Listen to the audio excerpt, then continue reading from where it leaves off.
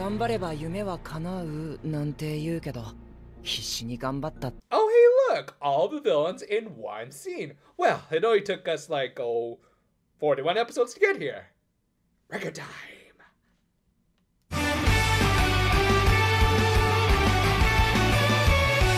We opened this week very timely with everyone enjoying a seasonal banquet. Granted, it didn't involve any turkey, as only North America had been invaded by extremist separatists, but it did have all of the foods listed in that one manga chapter of Tropical Rouge Precure. And also like that chapter, each of the cures wanted to celebrate the season in their own unique ways. Yeah, honestly, let's just pretend like last week didn't happen. In Mashiro's case, she wanted to take a second chance at Comic Market, that one picture book contest, and even wanted to try and go for first place this time, rather than a cheap honorable mention. Thus, she got right to work after they were finished eating.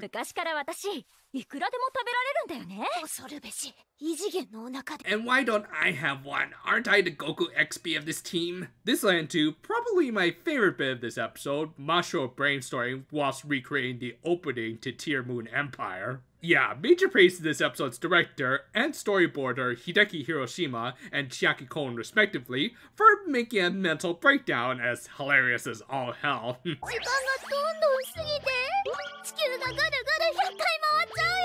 Oh, come on, Mashiro. Something like that would never happen. Oh my god, we're all gonna die! Mashiro's waifu tried to relax her, but even her super strength couldn't break through the writer's block. Thus, they decided to literally drag her out of the house to get her some fresh air to relax. Meanwhile, Monda had gotten a new job at a hot dog truck.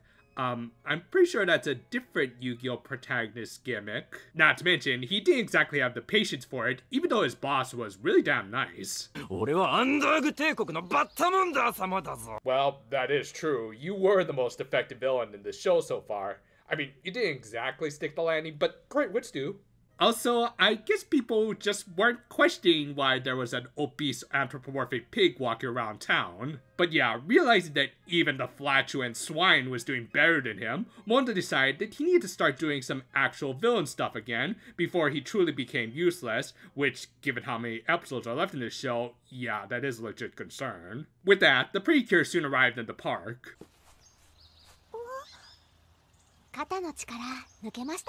Well, we've been barely able to use these clips anyway.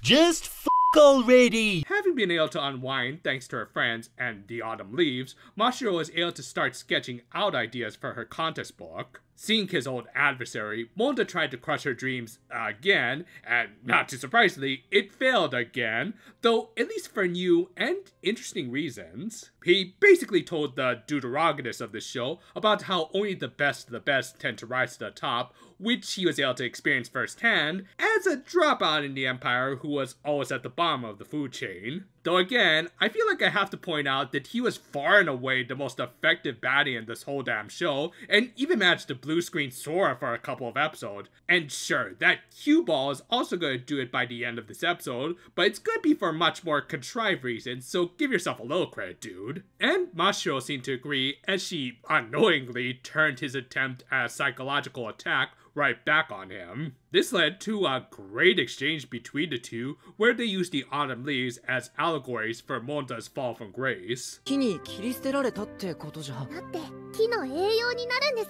Okay, I think I get what you're saying. We just have to kill this guy, and then these trees will have all the nutrients they'll ever need. Yeah, of course, she was going with a classic glasses half full example of optimism to try and cheer him up, which ironically had the opposite effect since he wanted to try and drag her down and instead got completely psychoanalyzed. Honestly, this is just a great scene showing Monda's very conflicting emotions in that while he did primarily have ill intentions, maybe he also wanted to unload his own baggage. Unfortunately though, he wasn't going to get the same kind of reprieve from Buzz Killington here. なぜまだのうのうと生きている。単位を取るだけの最低出席してもいつも居眠り。試験は赤点ギリギリ。I know, we keep referencing that one Yu-Gi-Oh episode, but come on, it was like one of the best duels of that show. Hell, Spearhead was also trying to kill the character voiced by Ken because he was supposedly a failure, but let's be real here, he was just trying to take out the competition, who has at least one more W than he does. Of course, Mashiro came in with what should have been a Piccolo save, like, come on dude, you have a free shot on one of your mortal enemies, but no, instead he just made a Killborg with the hot dog truck that was a good distance away from all of them, and also gave Monda an opening to escape. I'll tell you the truth, I'm a little confused by your tactics. Yeah, is this guy really supposed to be the big bad strategist of the Empire? Anyway, the fight of this week was pretty solid, certainly not a Sakuga fest like the corresponding Ultima Cure this week, but the Evil Food card did have an interesting fighting style based around using a Paracel for both offense and especially defense. And being the spotlight cure of this episode, Mashiro did come up with a good strategy to neutralize the monster's main weapon by essentially playing volleyball with one of her attacks. And after defeating Ironhide, Spearhead switched his focus back onto Monda, forcing Sora to run defense while asking why he was barely trying to fight on behalf of the Empire. 愛するお方がそれを望んでいるからだ。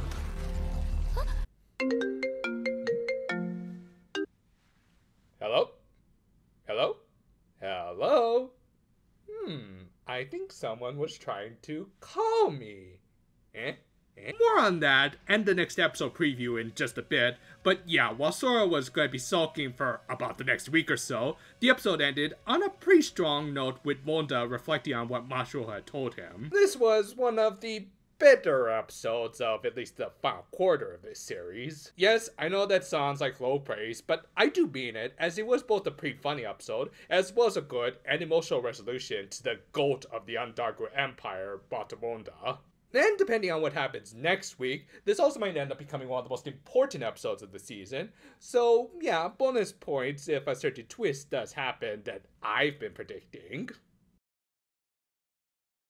Considering the writer of this episode was Yoshimi Narita, I'm honestly kind of surprised she didn't push for more of a ship between the toxic older guy and the teenage girl. Not complaining in the slightest, mind you, as I did end up really liking the friendship between Monda and Mashiro. The two were able to bond over their surprising similarities, that being how theoretically they were the weakest members of their respective teams, though in practice, as we've seen, they're actually the MVPs and just need a little more confidence in themselves. Just because they didn't have any outstanding quirks like everyone else, they were more than capable of pulling a Deku and working their way to the top. It's just kind of ironic that one of them did almost traumatize the other's girlfriend, but all's fair in love and war, right? And again, totally platonic here, thank God. As a result, the talk in this episode was particularly strong and did have a good message about how truly great efforts aren't just totally forgotten and lost, so long as we make the most of our time on this planet, which, wait, is that gonna be like the final message of Ultima? Well, whatever, good stuff that did bring Monda's story to a satisfying conclusion,